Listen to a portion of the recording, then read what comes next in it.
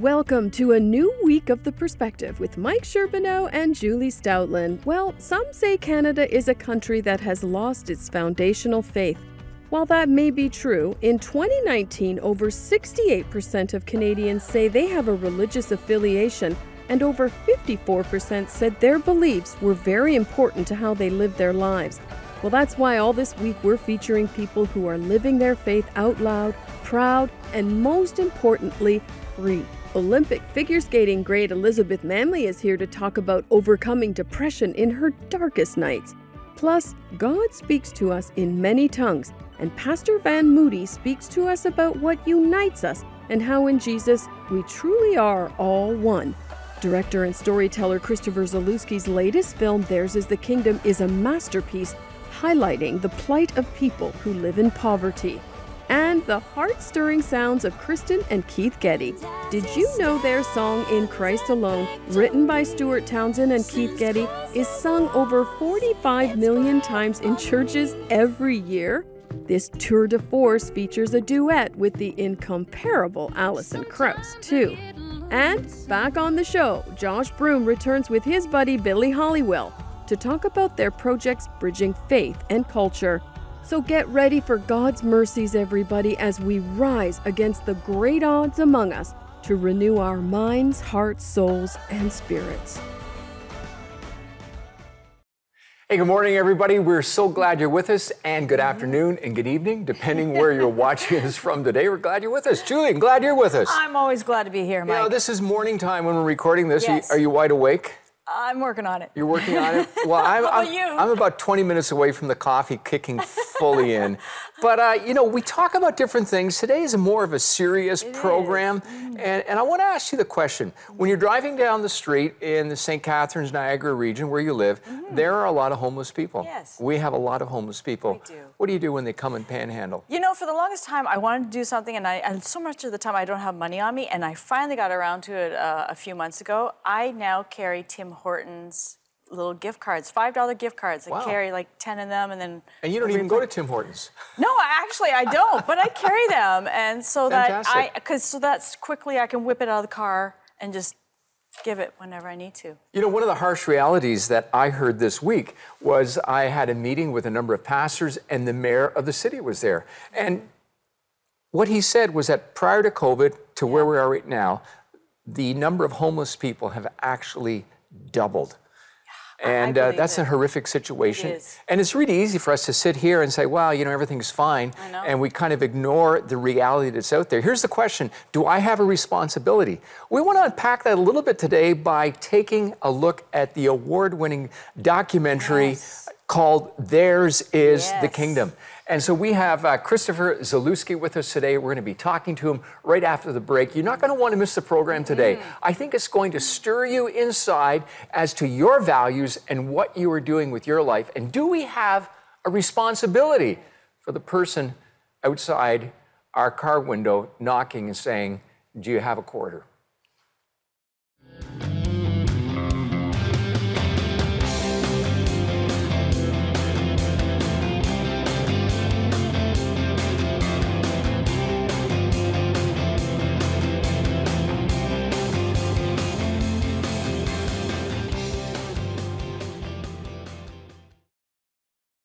Well, I'm excited today that Christopher Zaluski is with us. He's an award-winning filmmaker, journalist, and an assistant professor at Wake Forest University. And Christopher, we want to welcome you today to the program. Thanks for joining us. Well, thank you for having me. I really appreciate it. You know, you have just completed this award-winning documentary called Theirs is the Kingdom. Just give us a snapshot about what it is before we get into what drove you to produce the documentary. Tell us a little bit about the characters in your film. Sure. So the film follows the creation of a fresco mural. And I'm sure when some of your viewers hear the word fresco, they think of, you know, the Sistine Chapel or the Last Supper by Da Vinci. And it's in that style of painting. It's a very rare style to see practiced anymore. Yeah, but it follows the creation of a fresco in a sanctuary of a small church in Western North Carolina, which is where I live in the Appalachian Mountains. But instead of depicting a traditional religious scene, it's actually depicting folks in this community who are battling homelessness, addiction, mental illness. And so the film kind of follows the creation of this artwork while also meeting a number of the models who are actually depicted in the painting. Wow. I mean, I just love that. I love art, and my daughter's in art in school in Sweden, and it's just awesome. amazing using this form of art. And you're connected with Reverend Brian Combs from Haywood Street in Asheville, Carolina, and he's a big part of the film as he narrates throughout. Tell us about that connection.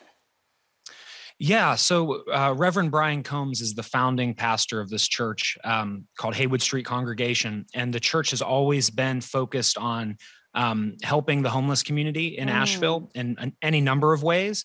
But actually, when I was told about the fresco, I wasn't a member of the church. I knew about it. I knew about the church, but I just thought, well, this is kind of interesting, painting a fresco in this church. Yeah.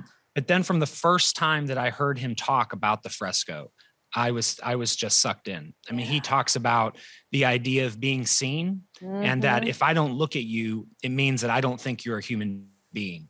And what they were trying to do with this fresco from the very beginning was change the way that people in the community see the homeless community, but also how we ourselves see each other and how we can view ourselves in a different light. And so that whole symbolism just really drew me to the project. So Christopher, can you unpack that just a little bit more? Because it seems to me you're saying that the homeless person is saying, I want to be seen. Is that true, or am I reading more into that?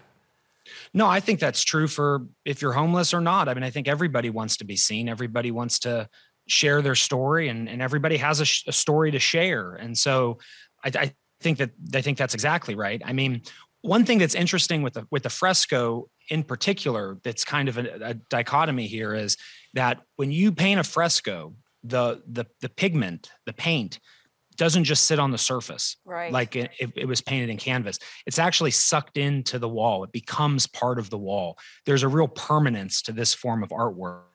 And so maybe you could take a minute and just to give us a backdrop. Like, I know there's certain plasters that happen and different things about a fresco. Like, you're talking to somebody who flunked grade 3 art 4 times, okay? Well, I will say I was not a fresco expert at all before this project, and I'm certainly not a fresco expert, but I have learned a lot about the art form. But to your point, yeah, you're grinding natural pigments into water to create the paint, and then you're painting that into a wet lime plaster. So every day you have a finite time that you have to paint before that plaster dries.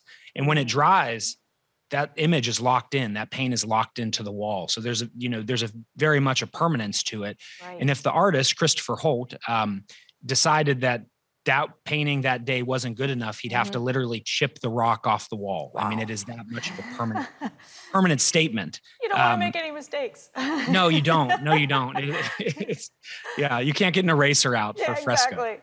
So when you're creating all of this, Reverend Combs says in the film that God showed up as this homeless child, born into a world with no room for him. That message has been skewed a bit by mainline Christianity, and it seems we're always trying to convince instead of listening and being. How did we go so wrong? How did we miss it?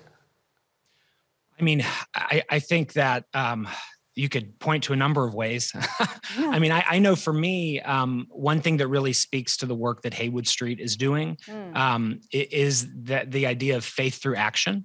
And being able, to your point, to sit with people and hear their stories without an agenda, without any motivation other than just respecting their dignity and hearing who they are, and raising them up, really. And that's what Haywood Street does. And so I don't know if I could point to where things went wrong. That's certainly beyond probably the scope of my expertise. But I will say that I find what Haywood Street is doing to be a model and should be a model for other municipalities around the world. I mean, I think that the ministries that they're doing on a daily basis, and the fresco is one of them. They consider the fresco as one of their key ministries because of what they hope brings about change in people's minds and hearts when they come into the sanctuary and see this fresco. And I certainly hope the documentary does the same. No, I absolutely agree with you.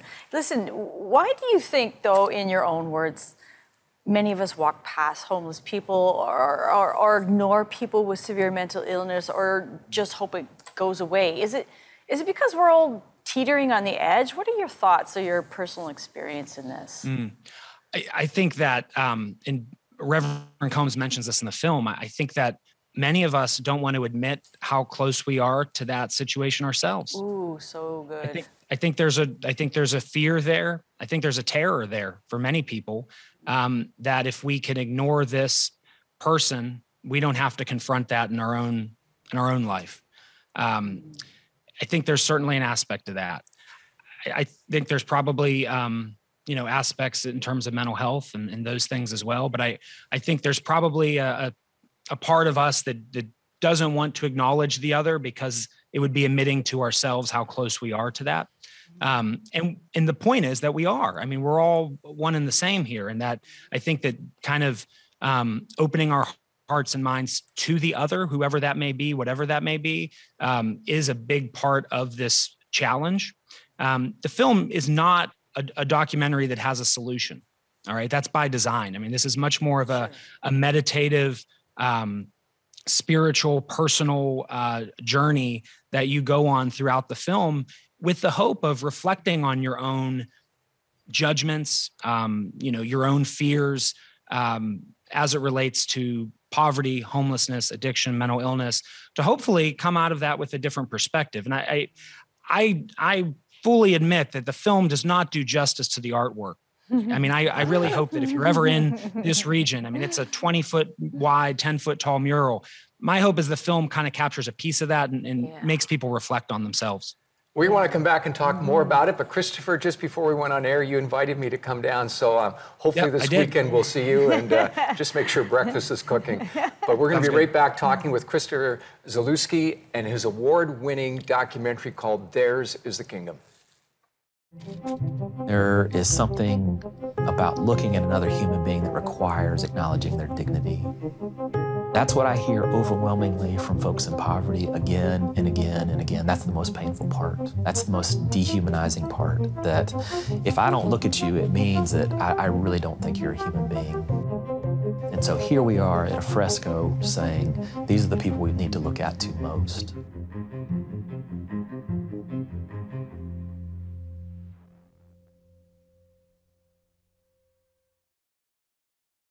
We're back again with Christopher Zaluski, award-winning filmmaker and documentary producer of Theirs is the Kingdom. A powerful documentary that talks about a fresco in Asheville, North Carolina.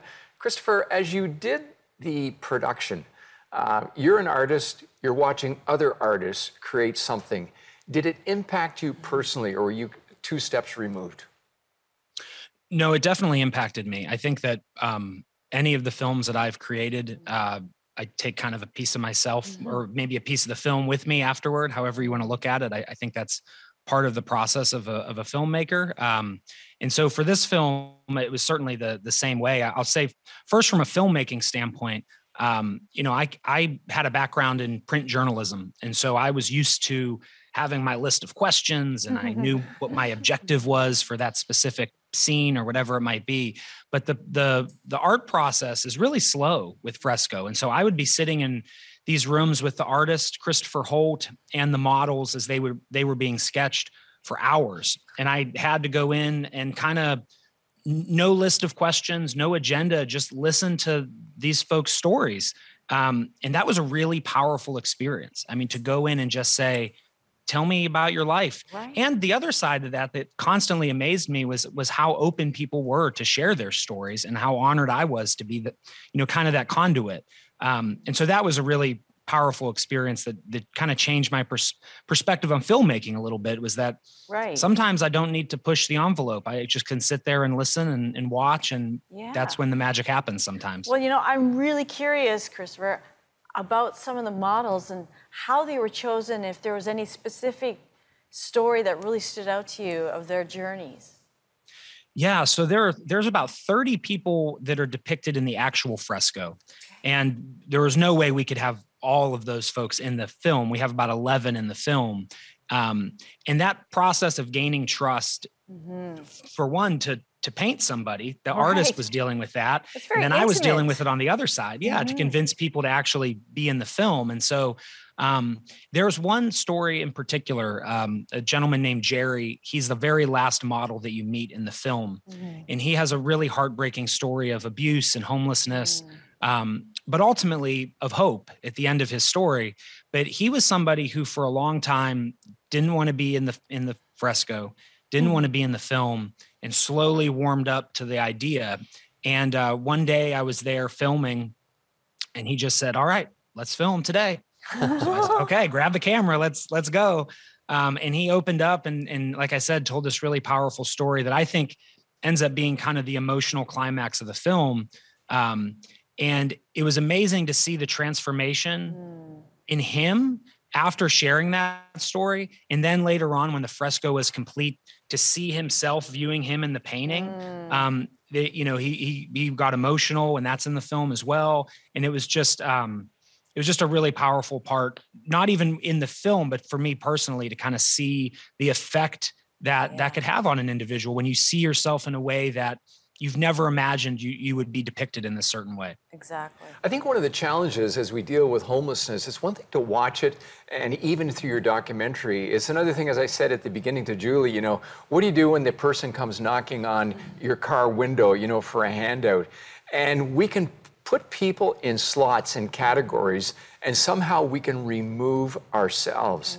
I'm struggling with the whole thing of what is my responsibility? And I think even if I don't have the answer, I'm wondering if you'd agree with this, it's still a good thing to struggle and not to ignore it. Like, did you go through a struggle with what was your responsibility to these people? Or were you, as I said earlier, 2 steps removed? I totally agree with that. Yes. No, I definitely went through a struggle with how I would avert my eyes to the person on the corner. And I think that you're spot on. Like, the struggle needs to happen. You're not going to fix the problem by ignoring it. That's a big thing to realize. There's not a perfect answer. If there was a perfect answer, we would have solved this by now, which, just to say that sounds preposterous. And so I think the struggle is the point. And I think maybe that's the point of the film too, is to make you kind of struggle with it a little bit. That's certainly the point of the artwork, is to confront people where they are. And so, I don't have an answer for that big question. I wish I did, but I will say that it changed my mindset. It made me not avert my eyes, even if I didn't have money on me or a gift card or whatever else. Like, being able to look somebody in the eye and nod at them. I know that's a small thing, but you have to imagine folks are used to being completely overlooked hundreds of times on a daily basis. Just your sentiment of making eye contact, that's a small thing, but it's acknowledging their dignity. It's acknowledging their humanity. Oh, for sure. And, I want to ask you a personal question, because you don't just come and do this kind of thing. How did you get to this point? What was your, in a nutshell, what was your personal journey of faith that brought you to such an amazing opportunity of doing this work? Yeah, well, I mean, in terms of the profession, I've always been interested in storytelling. I mean, I wanted to be a journalist when I was a little kid. I ran like a little newspaper around our neighborhood. And I love that. Unfortunately, when I finally graduated college and I got into the industry, it was kind of crumbling. Yeah. But I just kind of adapted and got into digital storytelling, and then eventually documentary.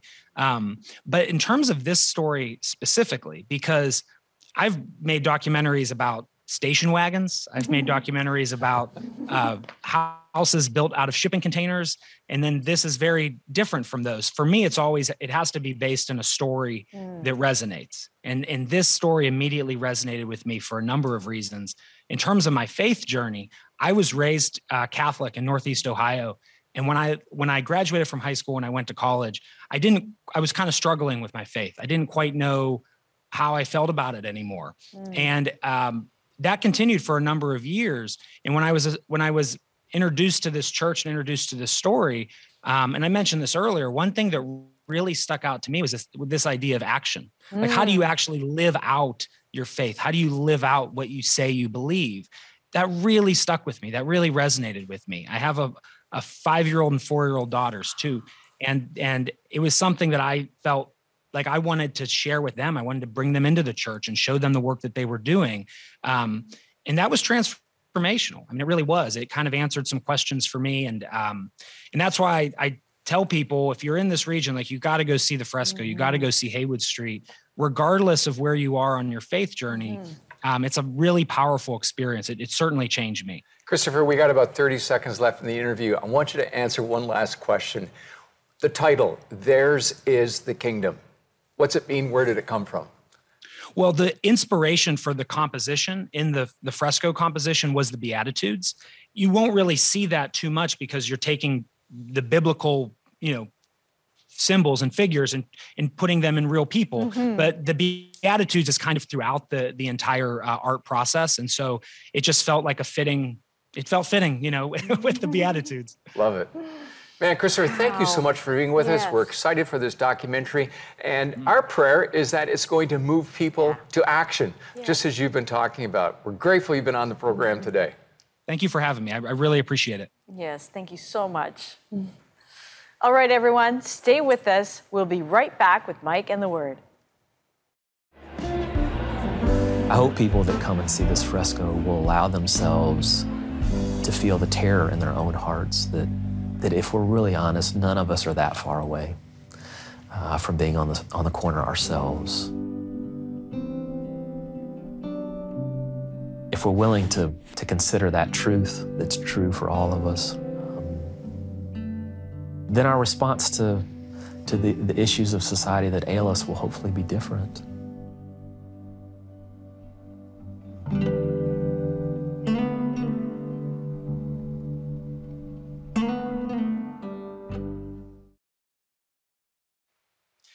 As we continue to unpack the subject that we've been dealing with today, not just an artistic rendering on homelessness, how it impacts us, what we see here today in the ongoing story in the book of Ruth is how that their homeless situation, how their situation in dealing with their huge poverty that they're going through, caused them to radically trust in God.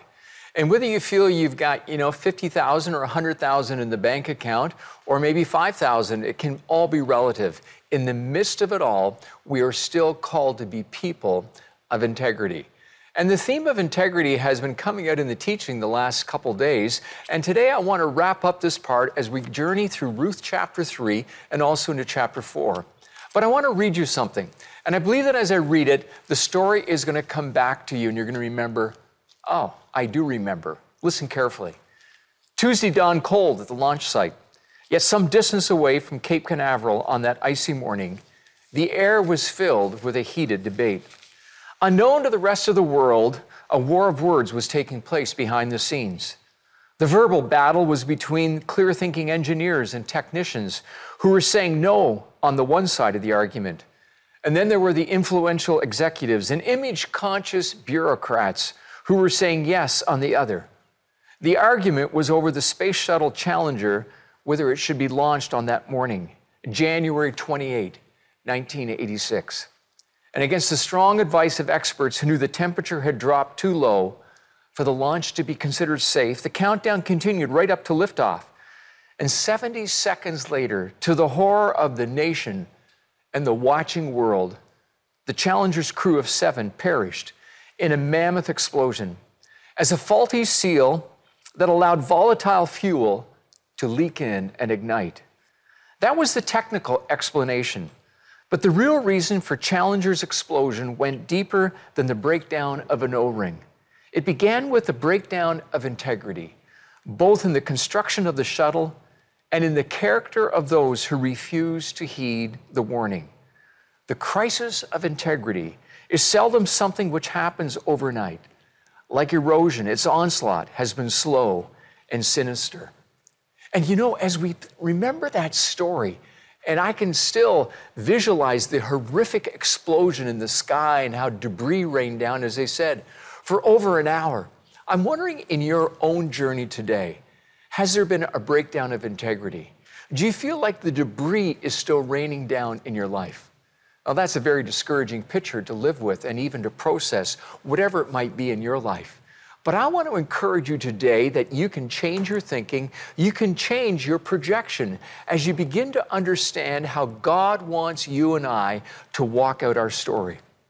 And I want to remind you today that regardless of where you're at, from the story of Ruth, we learn a principle that integrity calls us to wait for God's provision.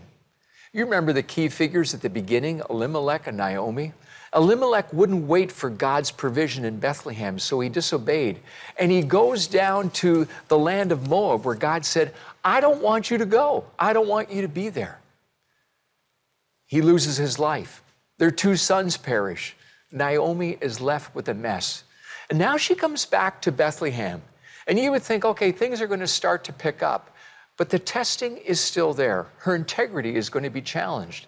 And now she tells Ruth, who finds favor by reaping in the field of Boaz, because she was certainly a homeless, a very poor person.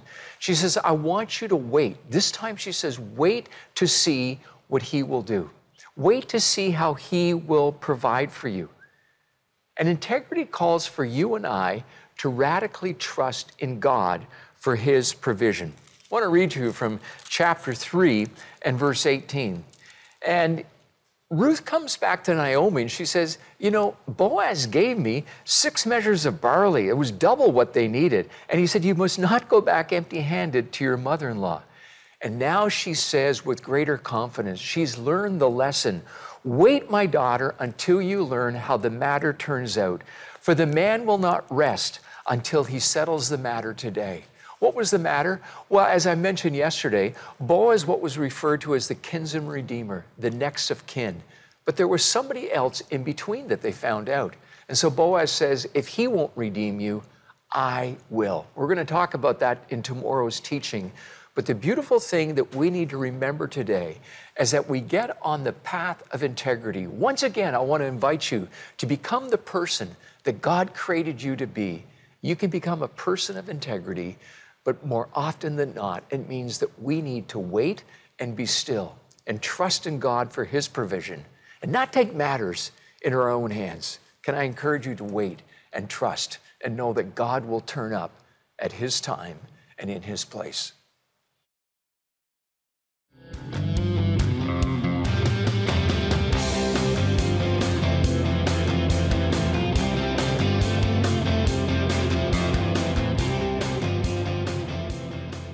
You know, Mike, I love how Christopher shared that everybody's struggling with something, and that's the truth. I know I'm struggling all the time, and that's why I am holding on to God's hand to get me through the day. And in the midst of the struggle, we can often be tempted to compromise, to go the other way. And I hope that if there's one thing that we learn, not just from Christopher's story, but the stories of other people this week, and especially from the book of Ruth, is that we see when they didn't trust, it was catastrophe. And it doesn't mean that as we're trusting God, life will be easy. No. But we can have the assurance that he is with us. And if I can remind you again today, I want you to know that Christ cares for you, he loves you, and he's waiting for you to invite him into your space to help you write a new narrative with your life today.